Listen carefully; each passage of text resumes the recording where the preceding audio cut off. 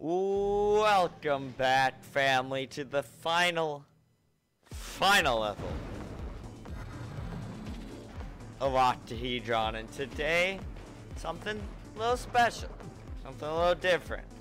I'm actually recording this audio post-game because I needed to concentrate in the game, present game.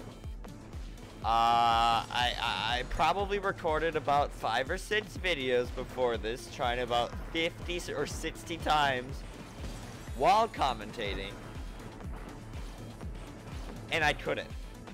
So rather than let's see, how do I word this without sounding like a crybaby bitch? Let's see, I can't.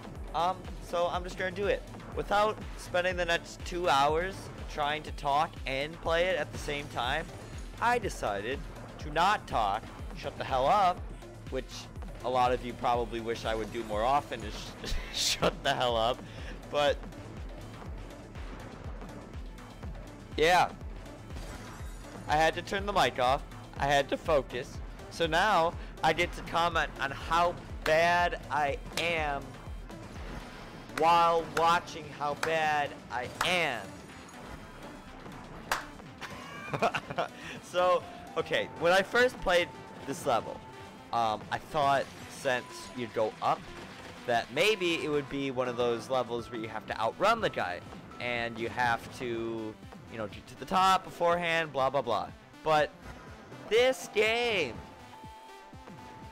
or this level, is unlike any other levels in the OCTAHEDRON Transfixed Fixed Edition. And you actually have to do damage to him. So you can see on the left hand side of the screen his health bar, and you can see on the left hand side of the screen how massive his health bar is. So it takes a while. So you really have to, honestly, you do have to play it like 50 or 60 times in order to get the rhythm down. This game, it's all about patterns. It's not necessarily so much as a platformer as a strategy game. It really is about strategy and timing. If you don't have your timing down, I mean, you can kiss the levels goodbye, because you're not going to beat them if you don't time it correctly. So I guess my piece of advice would be to dodge everything and kill. More specifically, yeah, those balls, dodge those. Those will do damage. Triangles, make sure you get underneath a block, because if you get underneath a block, you can dodge them. You can't dodge them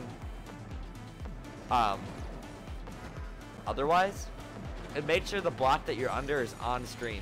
So see how the block I was under right there is on screen? Say if I were to go down, you know, a few feet, or not like a few feet, but say if I was to go down like, because that's relative, say if I was to go down like half the screen. So for that block right there at the top center, if I were to go down about half the screen, that block would be off the screen. And you couldn't dodge the triangles with a block that's off the screen, even though we all know that the block is still there. The block has to be on the screen, regardless of if we know it's there or not. So there's the block right there. Make sure you're under it, and then you can dodge the triangles. This thing where he shoots off two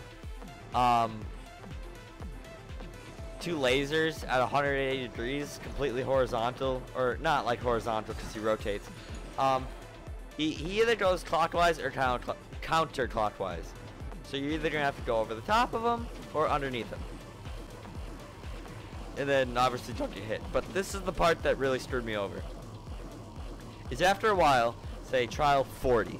Let's just assume I did 50. Say trial 40 is when I started to get to this part, like every single time. So then after this section where the 3 static electricity bars that he's going on, this would be the part that I would constantly die on. And needless to say, by looking at what is happening on the screen, it's insanity. You have to dodge these triangles.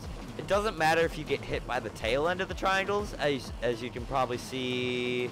Maybe there's an example. Like right there. I think I overlapped on the triangle, or not the triangle, the tail end of the triangle. Realistically, all you need to do is just dodge the tip of it. Just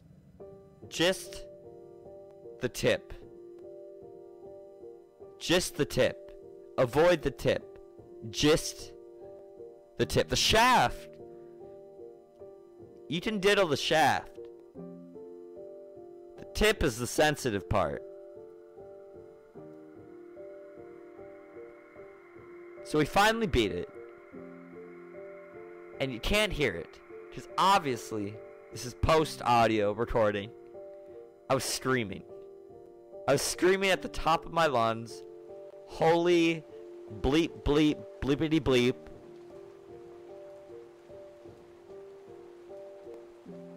You know, fuck shit.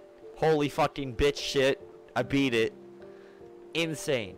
I can't believe, literally the best moment of my life. Literally the most happiest moment I will ever have in my life. Children, fuck it. I'm not even having, I don't want kids. Wife? Got too much video games on the mind. But that sole moment would be the happiest moment for the rest of my life. So, post-credit, what's happening? Well, if you remember, part 1, we saw that there was this alien spaceship coming down on Earth. This man, he was a normal man. He touched it. He touched it. Don't touch it. And then he became what he touched. He became the octahedron man. Now, this octahedron man powers thing would consume him with rage, for he was taken over with pure evil. Octahedron. We all know the triangle is the strongest shape. So when you have 8 of them, you can imagine how strong the desire to commit evil is. Take strong times 8, then you get 8 strongs. 8 strongs is a lot of strongs. So the desire to commit evil is strong. But he persevered. He gave it his all. That his ninja way to persevere, for he beat it. And this kind of sounds like the Rick and Morty song, Evil Morty. Very close, actually. This is actually very close, but that's it. I know nowadays we expect post-credit scenes or whatever. I watched it through the whole cutscene credit thing. There's not any after-credit stuff. However, you do unlock a new game mode where it's like, oh, try and beat the whole game with 1 life. If you die, you have to start over from level 1. Yeah, no, but thanks for asking. I appreciate it. But I'm done with this game. I never have to beat it. I never have to play it again. So I'm happy. I'm a happy fucking camper. This guy looks sad. His home is destroyed. But he knows he's the hero that we all need. Maybe not deserve, but we need him. He's a good guy. But thank you all for watching. I love and appreciate each and every one of you. And until next time, game on.